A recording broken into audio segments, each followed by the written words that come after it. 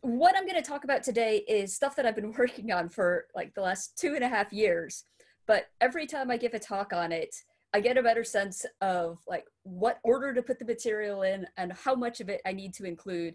So eventually there will be a paper version of this, hopefully sooner rather than later, because I feel like I'm getting to a point where I have a good handle on it. Now, the content is all going to be straightforward and fine. It's just the presentation of it in written fashion that has been slowing me down.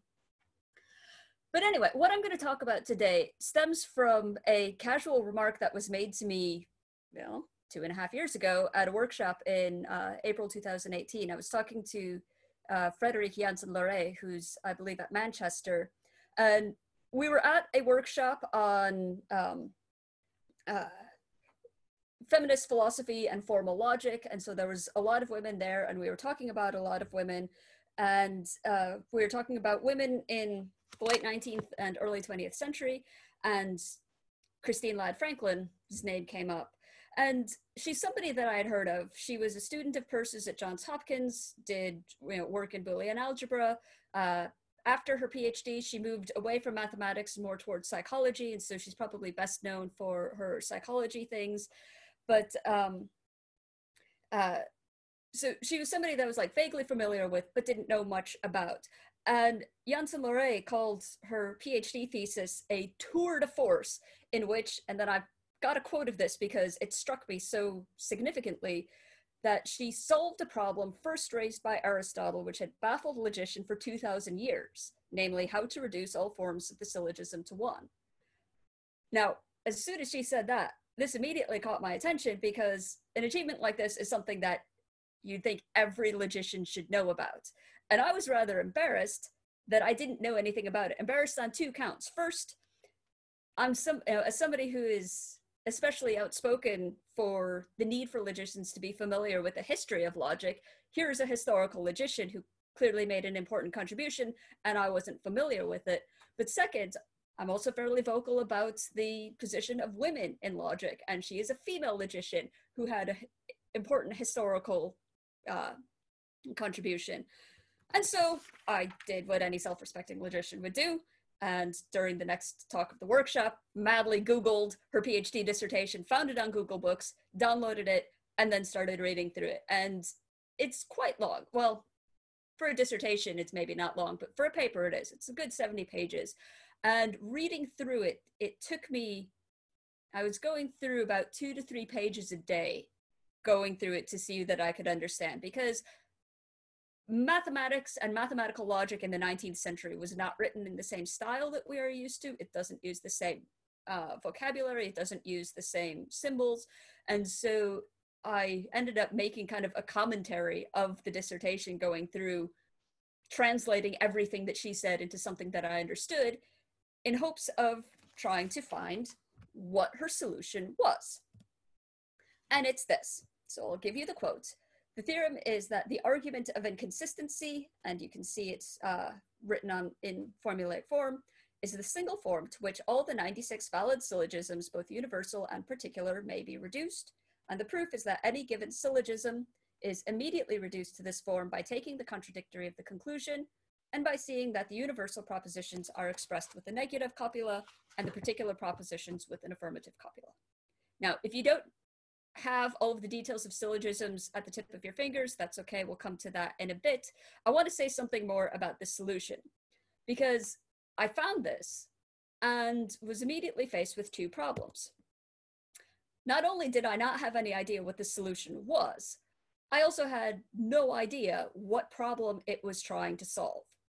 So that's the first problem is the one that I mentioned too. It's the one of notation. So not being familiar with 19th century algebra, I didn't even know how to read this. So had to go through all the rest of the dissertation to figure out what the solution means. But the second problem is actually the one that interests me here, which is, what is this supposed to be a solution to? So as presented, both in her own words and in the words of kind of late 20th and early 21st century commentators on her, it was a problem about reducing all forms of syllogism to one form. But the issue is that the idea of form here is confusing, because syllogisms are typically spoken of as having figure and mood, but not form. So the question is, what is the form of syllogism? Is it figure? Is it mood? Before I talk about that, I will give you your brief digression into syllogisms, just so that we're all on the same page with respect to terminology, format, everything like that. So syllogisms are built out of categorical propositions, which are subject-predicate propositions consisting of a subject term, a predicate term, a quality, and a quantity. So the qualities are affirmative and negative, the quantities are universal and particular, and you can then combine these into 4 different ways to get 4 types of categorical propositions that were recognized by Aristotle. So the A claims, or the universal affirmative, all subject term are predicate term. E, no S is P.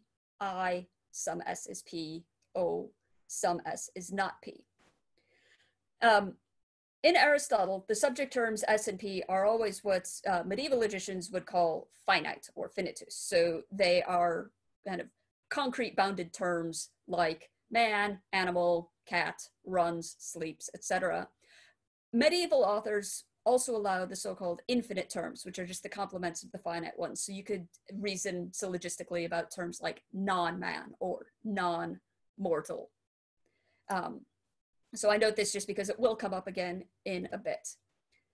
So then a syllogism is a set of 3 categorical propositions which share amongst them 3 terms that each occur exactly twice. 2 of the proposition are the premises and the others the conclusion. The predicate term of the conclusion is designated the major term, and the subject term is the minor term, and then the major term will occur in one of the premises, the minor term in the other, and then the term that occurs only in the premises but not the conclusion is called the middle term. And by convention, we write the premise with the major term first. Note that what I'm presenting to you isn't strictly speaking Aristotle. I'm giving you the Aristotelian syllogism.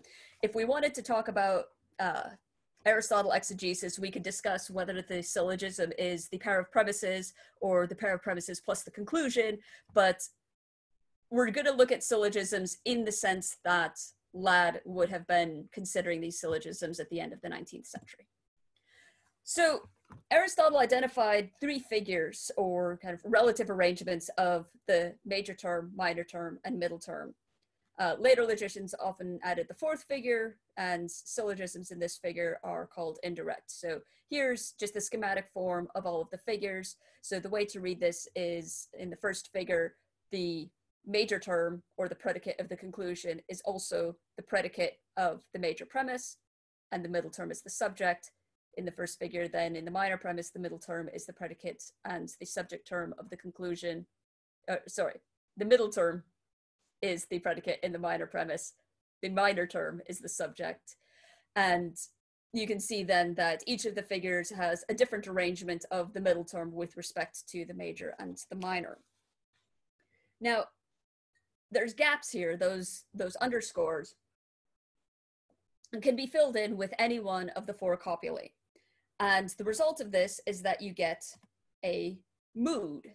So you can then reconstruct once you fill in the copulae and you actually instantiate the terms rather than just using the schemas that we have, you get a fully fledged syllogism. So of the possible syllogisms that can be so constructed, these are the ones that I have on screen that are standardly taken to be valid.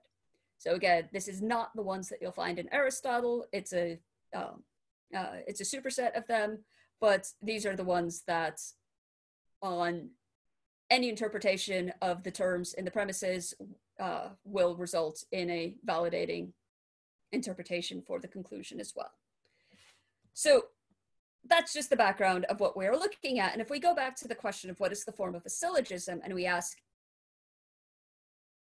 no, because if it were, this wouldn't be a problem that baffled logicians since Aristotle, because it's already well known that, so we've got these 4 different figures.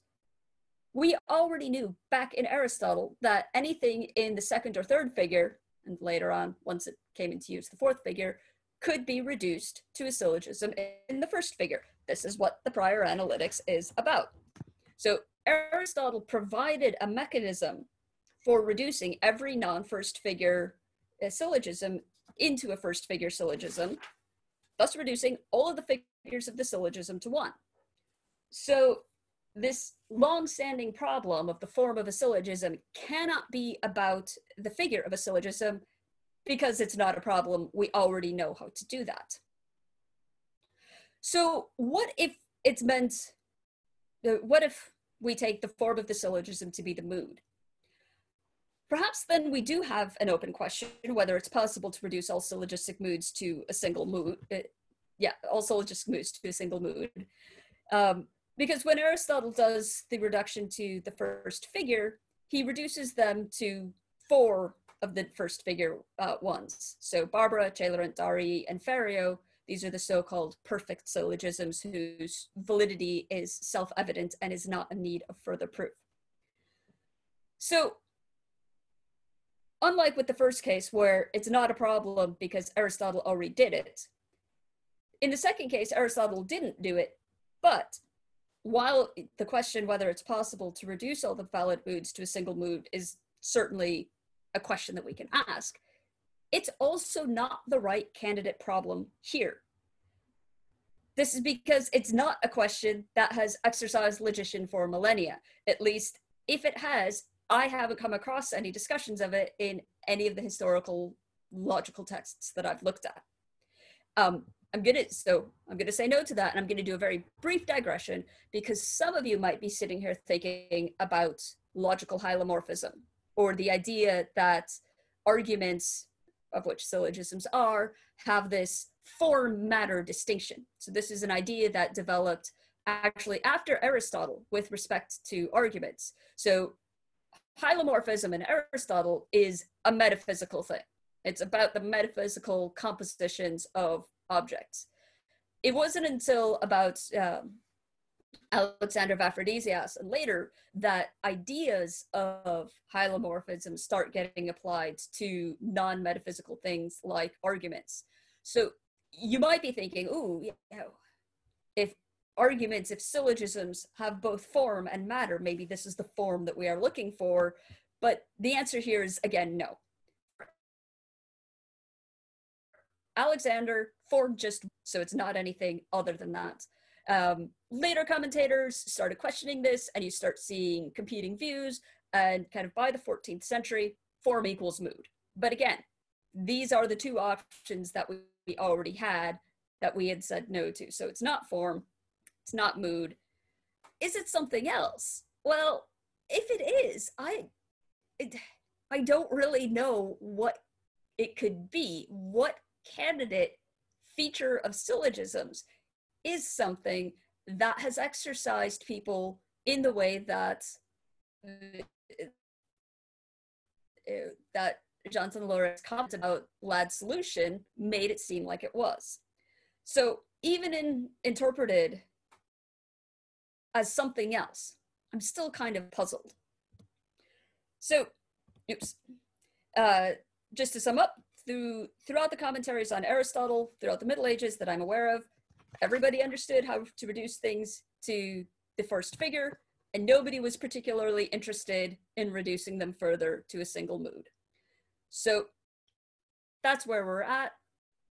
The surprising thing, the reason why I really wanted to kind of delve into this, is that Janssen Loré isn't the only one to speak of Ladd's achievement in the sorts of terms that she used. So probably the most well-known modern commentator on Ladd is Susan Rusanoff, who has this to say, so I've added emphasis, but she says in 1883, Christine Ladd Franklin published a paper titled On the Algebra of Logic, in which she develops an elegant and powerful test for the validity of syllogisms that constitutes the most significant advance in syllogistic logic in 2,000 years. In this paper, I bring to light the important work of Ladd Franklin so that she is justly credited with having solved a problem over 2 millennia old. And later commentators on Ladd, drawing usually quite heavily on Rusanoff, echo similar sentiments. So I've got, interestingly, a paper by Pietainen where the preprint version and the published version don't match. So the preprint says that the result of Ladd's was a groundbreaking discovery involving the reduction of Aristotelian syllogistics. The published version has reduced this to simply the result was the reduction of Aristotelian syllogistics. So I'm not sure what happened during the reviewing stage, but something did to cause him to temper his analysis of the contribution. But he also says, again, quoting Rusinoff, Ladd Franklin in fact managed to solve, or at least to see the solution to, the problem that was over 2 millennia old, though she did not give, nor could she have given the proof in such a rigorous form that is possible nowadays in the semantic terms of possible interpretations of varying domains. So he, even if he had kind of tempered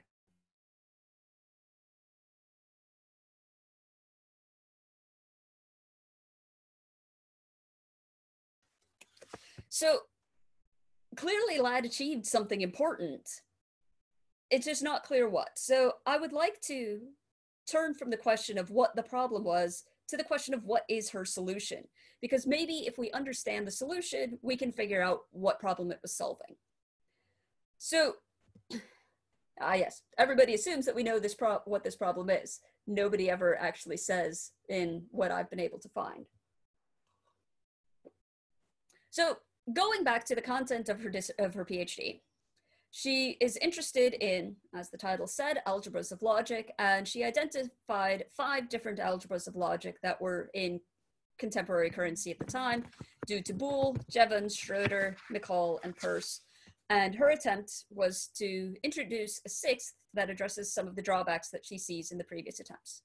So the latter 4, Jevons, Schroeder, McCall, and Peirce, are all variations, she says more or less slight, of Boole's. And in much the same way, Ladd's herself is going to be not a radical departure, but just basically a changing of the notation so that you can express things more concisely and more elegantly.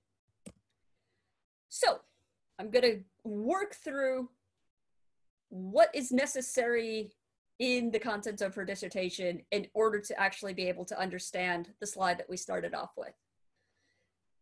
The basic component of Ladd's algebras are subject and predicate terms, same things that we saw in the syllogistics. So atomic subject and predicate terms are indicated by lowercase letters A, B, and C, and Ladd also follows Wundt and Peirce in using the infinity symbol to represent the domain of discourse. So that's just the term that picks out everything.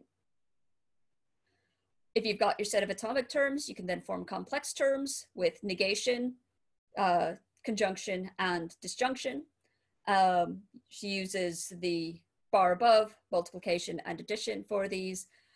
And because you can drop the multiplication symbol, you can just write what is both A and B as AB. She's also allowing infinite series of plus and times, and the complement of infinity is 0. It's the domain that has nothing. So all fairly straightforward. There are 3 things that can be done with these terms. The identity of the subject and predicate terms can be affirmed. The identity of the subject and predicate terms can be denied. And complex terms can be negated. So what we have, you can take an atomic term and form a negation of it, but this doesn't immediately tell you how to make the negation of a complex term. And Ladd identifies 3 different ways, one due to Boole and Jevons, one to De Morgan, one to Schroeder. The details actually don't matter for our purposes, so I'm going to skip them here and say a bit more about actually the identity and non-identity propositions. So there's 2 types, those which affirm the identity and those which do not. In all 6 of the algebras under consideration, the original 5 plus Ladd's, they are all expressed in the same way by equality. So it's important that while Ladd uses A and B to indicate this general way of indicating identity, identity propositions are not restricted to atomic terms. You can also use complex terms. So this is one of the things which makes it basically impossible to just open up her dissertation, find the relevant page where the theorem is discussed, read it, and understand what's going on. Because there's this slippage between A and B as picking out atomic terms, and A and B as essentially metalinguistic variables for any terms. So there's a number of different true identity propositions involving positive terms that you can introduce. They're identity and, addition and multiplication are idempotent, associative, commutative. They distribute over each other, so things work in the way that we expect them to work. But identity should not be understood as the identification of two objects picked out by a constants in some logical language, but rather as indicating intersubstitutability of the logical expressions, salva veritate. So she says explicitly that the proposition A equals B is equivalent to the two propositions, there is no A which is not B, and there is no B which is not A. So this is another difficulty that you sometimes run into reading her work. There is not a fixed distinction between kind of object language and meta language. And so she is perfectly willing to say that you've got this A equals B proposition being completely equivalent to this English language proposition, and she will use them interchangeably with each other. So Ladd's result is about syllogisms, and therefore we need to find a way of representing types of categorical propositions in this Boolean algebra. A equals B only gives us coextensiveness. It doesn't give us the quality-quantity relationship between a subject and a predicate. Ladd says that there are two ways that we can do this. We can either assign the expression of the quantity of propositions to the copula, so the thing that links the subject and predicate, or to the subject. Just a moment. I need to keep him from interrupting me. If quantity is assigned to the copula, then you need to have two copulae, one universal and one partial. And this is the route that McCall and Peirce take in their algebras. If it is assigned to the subject term, then only one copula is needed, and that's going to be identity. And this is the route that Boole, Schroeder, and Jevons take. So here is a summary of the different ways that you can represent the different categorical propositions in each of the 5 algebras that Ladd is starting from. So in the Boole-Schroeder version, V is not a categorical term like A and B, but it's just a term that picks out an arbitrary indefinite class. Jevons C works similarly, but he doesn't distinguish it in the way that Boole and Schroeder distinguish their V. It's just any other class term. So could be just cats. The question is, which of these two ways is preferable? So an advantage of the Boole-Schroeder-Jevons approach is that only one copula is necessary. So you have a limited language, but quite a lot of expressive power. On the other hand, the advantages of the McCall-Peirce way is that copulae that include their quantity can be used to link either terms or propositions. So we could use one and the same language to say either A is not wholly contained under B, or A does not imply B. So in the first, we've got a linkage between terms, and in the second, we have a linkage between propositions. She also notes that an advantage of the McCall-Peirce route is that there's a correspondence between the quantity of the copula and its quality. So the universal copulas are positive or affirmative, and the partial copulas are negative. So you can see that here, that if you look at the McCall and Peirce columns, you've got affirmative copulae in the universals and negative copulae in the partials. And then the actual quality comes from the combination of the quality of the copula and the quality of the predicate term. So that's also a nice correspondence to have. Ladd's contribution in her paper is to introduce another way of doing this. So she introduces a new copula that's going to be wholly symmetric. So the other ones are not necessarily symmetric because of this, because, you know, A is not wholly contained under B is not the same as B is not wholly contained under A. So she's going to keep the two copula situation, but reverse the qualities of the two copulae.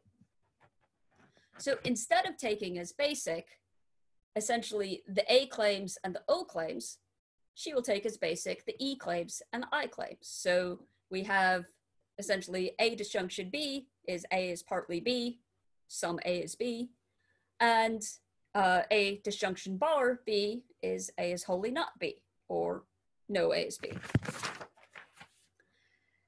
In her new language, then, we can represent the 4 Aristotelian categorical propositions, but we can also represent all of the 8 types of propositions that De Morgan mentioned. So it's because we've got the positive and the negative copulae, and we've got 2 terms which can either be negated or not negated. So just to show the expressive power of what she's introducing. So both V and V bar are symmetric combinators. They can be read either forward or backwards, and this is in contrast with the inclusion statements using the kind of the Y bar arrow, I don't remember what it's called in LaTeX, which are asymmetric. There's a correspondence between the two, of course, in that you can convert inclusions into exclusions by changing the copula and the sign of the predicate. So A inclusion B is going to be the same as A V bar B bar. And every exclusion is equivalent to a pair of inclusions, depending on which of the 2 terms you take as the predicate. Because if you start with an exclusion and it's symmetric, you can either form an inclusion that has A as the predicate or as B as the predicate. So these are illustrated here. So the advantages of this approach is that categorical statements and hypotheticals are treated identically in the formal system. So it doesn't matter if we're talking about relationships between terms or relationships between propositions, it's all handled in a uniform fashion. In particular, if we let P denote some premise and C conclusion following from P, then we could express the fact that C follows from P either as P V bar C bar or C V bar P. Both of these are read that P and not C are inconsistent with each other. It's probably the most straightforward to see it.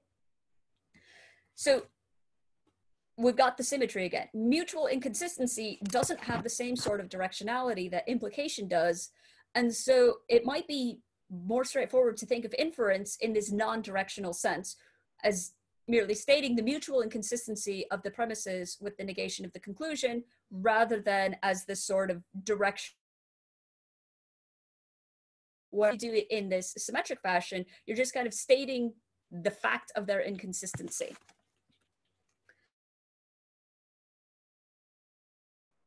With that, we can now say quite a lot of things. We can express existence and non-existence claims using the infinity symbol, the domain symbol. So x v bar infinity basically says there are no x's, and x v infinity says there's at least one x. And because we can translate between propositions and terms, we can just drop reference to the domain of discourse if we need to, because we can always restore it without there being any ambiguity.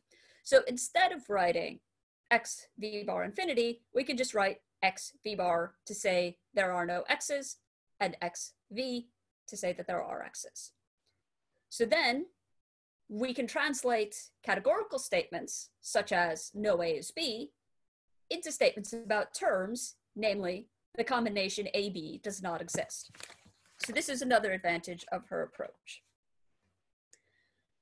Okay, this was roughly 20 slides of background so that hopefully you have an understanding of the sorts of approach that she was doing, the context she was working in, and the notation that she has.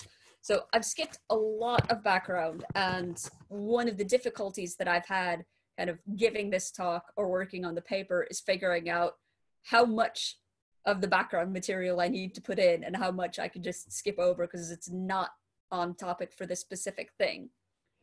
But I believe that you've got enough now that we can move on to talking about what Ladd sees as the three main subjects of logic. So these are why she's developing this system in the first place, is because this is what symbolic logic is interested in. So from a historical sociological point of view, this is really interesting because it's not necessarily what we would say is the subject of logic in the 20th century or 21st century. So the three main subjects for any symbolic logic are the uniting and separating of propositions, the insertion or omission of terms, or as she calls it, immediate inference, or elimination with the least possible loss of content, or syllogism. Of these three, it's the third that we are interested in. And why is syllogism the elimination of terms? Well, consider the premises of a basic syllogism like Barbara. So all cats are animals, or all cats are mammals, all mammals are animals, therefore all cats are animals. Between the two propositions, there are three terms, cat, mammal, and animal, one of which occurs in both of the premises. And if you look at the conclusion, that term is the one that's been eliminated. So the middle term links up the other two terms and then disappears by the time we get to the conclusion. So the most common object in reasoning, Ladd says, is to eliminate a single term at a time, namely one which occurs in both premises.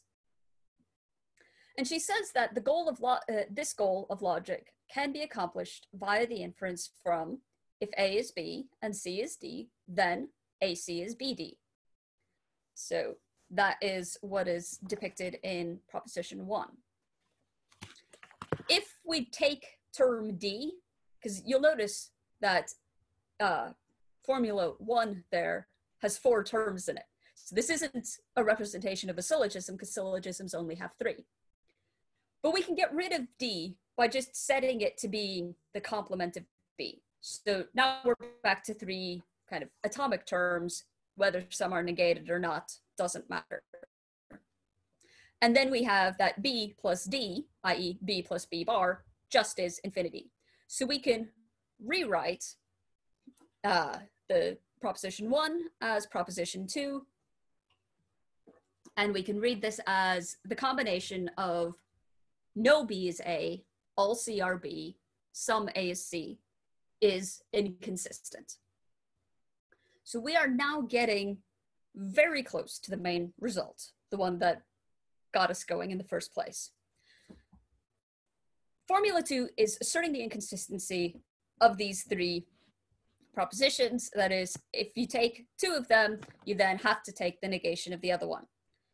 Whichever 2 you take, you will eventually eliminate one of the terms. So an interesting thing about this particular form, and this goes back to the fact that these are not directional, is you can pick any pair. So take any 2 and the negation of the last, and you'll have a good argument. So Ladd's theorem is that every valid syllogism can be reduced to this particular statement of trifold inconsistency. So now we're back to the slide we started with. We've got the argument of inconsistency, and now we understand how to read it. So no A is B, or that no A is B, that all C are B, and some A is C are all inconsistent with each other. So from this theorem, a corollary follows in the form of a very easy to apply rule stated in ordinary English for identifying whether any syllogism is valid. Take the contradictory of the conclusion, see that the universal propositions are expressed with a negative copula and the particular propositions with an affirmative copula. If 2 of the propositions are universal and the other particular, and if that term only, which is common to the 2, has unlike signs, then and only then the syllogism is valid. And it is possible to check that this will generate the same list of valid syllogisms as a lot of the other systems of identifying valid syllogisms, such as distribution of terms, or the medieval dictum de omni and dictum de nullo. But she's, via this one particular representation of the syllogism, she's been able to turn it into kind of a single test. So let's look at some examples. Let's actually do some syllogisms. We have the syllogism Barocco, which says that all P is M, some S is not M, therefore some S is not P. This is equivalent to the inconsistency that I've put down at the bottom. I won't read it out because it says the same thing. And the syllogism Boccardo, which is some M is not P, all M is S, some S is not P, is equivalent to the inconsistency that's written here. And what you will see is that these are, how do I want to say it? This particular method of taking the contradictory of the conclusion and kind of adding it to the set of the premises, the rudiments of this sort of approach is exactly what Aristotle is doing in his reductions. And this is actually something that Katzoff noted in 1936. So he was commentating on Ladd's contribution, and he says that this method is actually the method of indirect reduction, which is denoted by the letter K in the mnemonic names Barocco and Boccardo. Side note, usually that's C. I don't know why Katzoff thought it was K. And the name anti-logism was given to this by Mrs. Ladd Franklin. So the rudiments of Ladd's solution are already in the Aristotelian reductions. So just to make this more explicit, Aristotle reduced both Barocco and Boccardo to the first figure syllogism Barbara via the method of reductio ad absurdum, which is take the contradictory of the conclusion, replace one of the premises with it, and then the premise that you replaced, take the contradictory of that and make it the conclusion. So in both cases, if you take the contradictory of some S is not P, you get all S are P. Swap that for the partial premise and take the contradictory of the partial premise, make that the conclusion, rewrite your terms so that you've got your middle, your minor, and your major all in the right place, and you get Barbara. It's interesting that it's only Barocco and Boccardo that Aristotle used this method for. For all of the other ones, he was able to give a direct reduction to a first figure syllogism as opposed to needing to do this indirect reduction. So I want to say something about how what Ladd is doing differs from the Aristotelian approach. So Aristotle took Barbara as basic and reduced Barocco and Boccardo to it. Instead of that, what Ladd did was show that one can take as basic the general inconsistency of the three claims, all M are P, all S are M, not all S are P. So take any two of these propositions, it entails the denial of the third, which is to say that the contradictory of any of the propositions follows from the other two. And that gives us all three syllogisms, Barocco, Boccardo, and Barbara. So this is the sense in which these three syllogisms are reduced to one form. So what's the benefit of doing this? Why do it Ladd's way rather than Aristotle's? So Ladd says, if for the usual three statements consisting of two premises and a conclusion, one substitutes the equivalent three statements that are together incompatible, one has a formula which has this great advantage. The order of the statements is immaterial. The relation is perfectly symmetrical. So it goes back to the reasons why she wanted to have the symmetrical copula in the first place. Excuse me. In addition to the symmetry of the relation, the result is a source of great simplicity. There's only one valid form of the anti-logism instead of 15 valid forms of the syllogism, which common logic requires us to bear in mind, or 24 if you're going to allow some of the the subalternation because of existential import. Thirdly, both the simplicity and the symmetry can be improved upon if all three of the claims are written as either E claims or I claims. So reducing everything to one of the basic ones. And this is possible if we admit infinite terms. So all S are non-P, so that's an A claim, is equivalent to no S is P. And some S is not P is again going to be equivalent to some S is non-P. So this is something that Reichenbach discusses in 1952. At this point, he says that Aristotle does not refer to these forms in his discussion of the syllogism in the Analytics. This seems never had to have been corrected until modern times. So I just want to put a brief note in here to say this is categorically false. The use of infinite terms was routine in medieval logic, which is why I mentioned them earlier in the talk. Now, this is something that Reichenbach was probably not aware of, but it just goes to show that you shouldn't state that something hasn't been done before modern times if you aren't actually familiar with what historical logicians did. So, huge tour through 19th century Boolean algebras. We now have an idea of what she did. But this is only the first step to seeing what problem it is that this solves. So I want to do something that I haven't seen other modern commentators do, which is look at, well, what did Ladd herself say she was doing? It's quite clear that she didn't think she was solving a problem of Aristotle. She hardly refers to Aristotle at all. I think his name shows up twice in her dissertation, and they are both entirely throwaway remarks. What she thought she was doing was solving a problem of Jevons.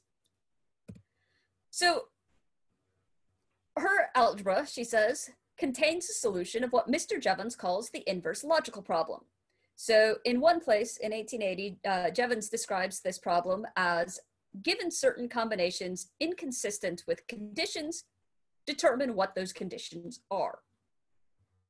So you've got combinations of terms or propositions, and they're under certain conditions, they are inconsistent. Find out which conditions those are. That's the problem. So a more precise characterization is given actually earlier in 1874. He says, 3 terms and their negatives may be combined in 8 different combinations, and the effects of laws or logical conditions is to destroy any one or more of these combinations. Now, we may make selections from 8 things in 2 to the 8 or 256 ways, so that we have no less than 256 different cases to treat. And the complete solution is at least 50 times as troublesome as with 2 terms. The test of inconsistency is that each of the letters, capital A, B, and C, lowercase a, B, and C. So just to say about Jevons' notation, the capital letters stand for kind of the presence or the existence of things that are A. The lowercase ones stand for absences. The test of inconsistency is that each of these letters shall appear somewhere in the series of combinations, but I have not been able to discover any mode of calculating the number of cases in which inconsistency would happen. An exhaustive examination of the combinations in detail is the only method applicable. This sounds excessively tedious. So the solution that he gives consists in inventing laws and trying whether the results agree with those before us. So trial and error. This is not going to be very acceptable, and both Schroeder and Boole also tried to solve the problem. So in a later text, not her 83 dissertation, Ladd says that the task which Boole accomplished was the complete solution of the problem, given any number of statements involving any number of terms mixed up indiscriminately in the subjects and predicates, to eliminate certain of those terms, that is, to see exactly what statements amount to irrespective of them, and then to manipulate the remaining statements so that they shall read as a description of a certain other chosen term or terms standing by itself in a subject or predicate.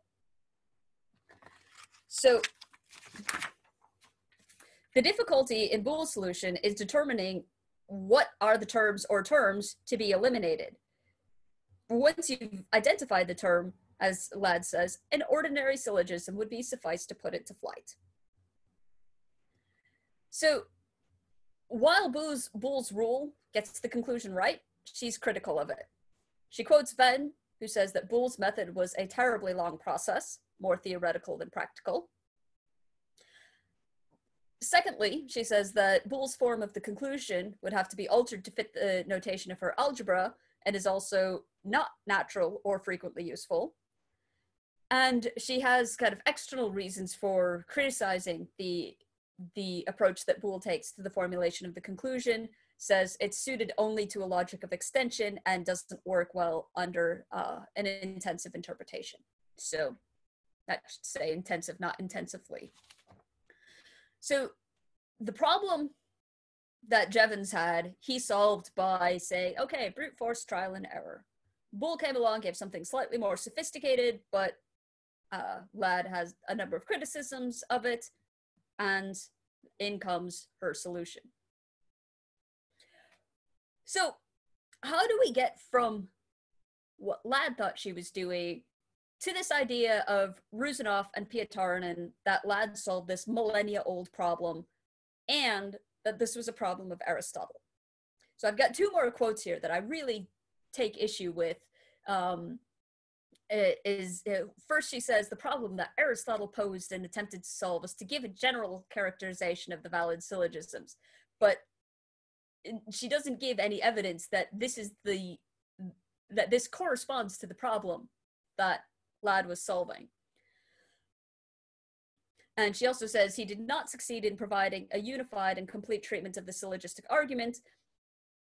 One might also ask, why would we think that he wanted to do this or intended to do this or thought he had to do this? So again, it's not entirely clear that the problem that Rusanoff has identified is something that would have been a problem for Aristotle. One could also object to this characterization of Aristotle's results because in a sense he did provide a unified and complete treatment. He introduced conversion rules, showed how to reduce all of the valid ones to the first figure syllogisms, and he gave meta-proofs to show why the other ones are invalid, that no reduction could be given to them. So anyway, at this point, I've read through this massively dense and foreign dissertation, and I've looked at all of these people lauding the solution, and I found myself at this point kind of mired in a pit of metaphysical despair. So as I'm doing logic with like symbols and proofs and everything, I found myself asking questions such as, what counts as a problem? Does a problem have to be recognized as a problem for it to be a problem?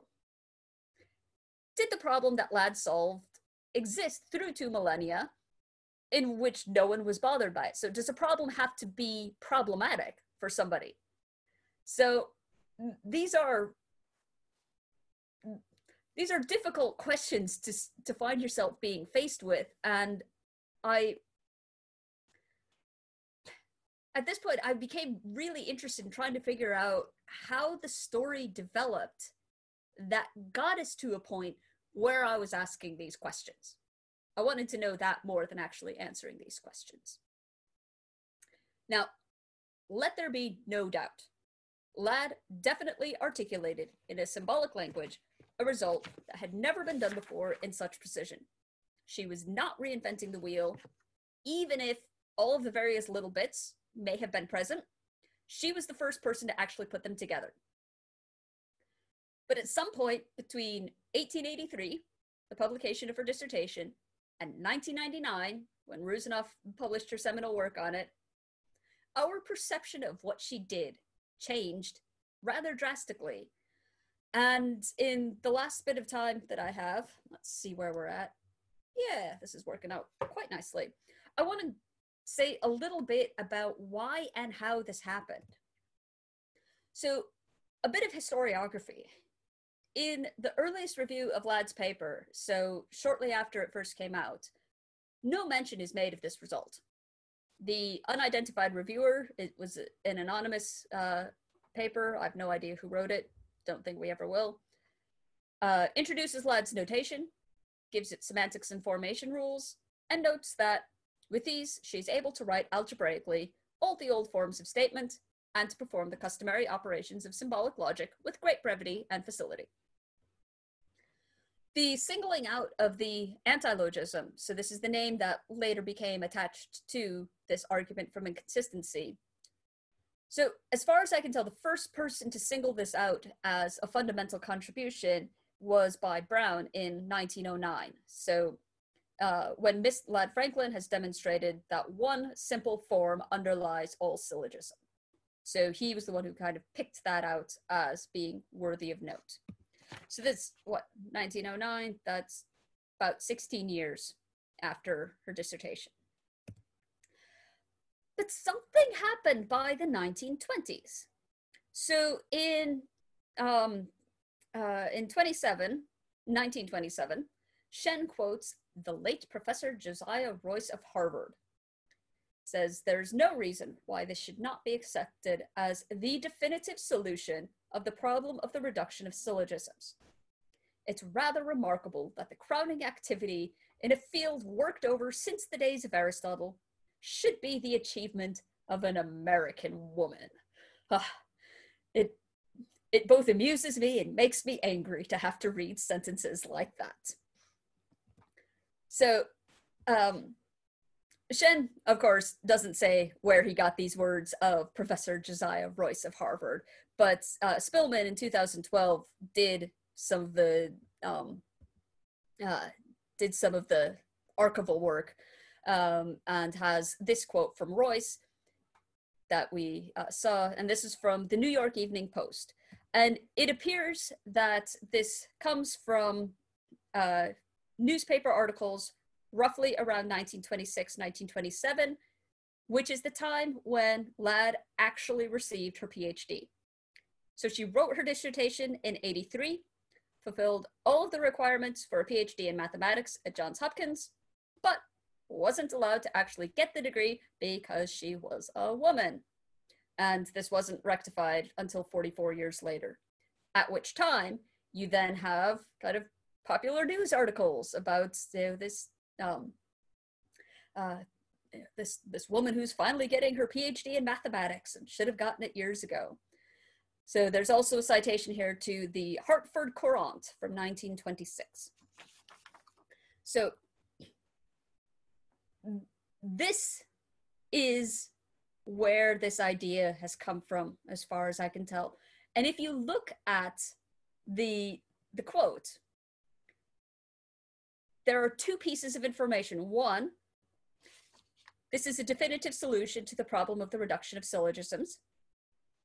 Two, this is the crowning activity in a field worked over since the days of Aristotle. Both of these can be independently true without it being the case that the problem itself has been worked over since the days of Aristotle. So I want to sum up with some concluding remarks, looking at kind of the history of how all of this went. In her 1883 dissertation, Christine Ladd Franklin introduced to Boolean algebra a pair of symmetric copulae. This allowed her to define the anti-logism, which is an inconsistent triad that could be used to represent every valid syllogism. People recognized the utility of this representation soon after her work in the 86 review, and then in the paper from 1909, where the particular utility of the anti-logism is specified.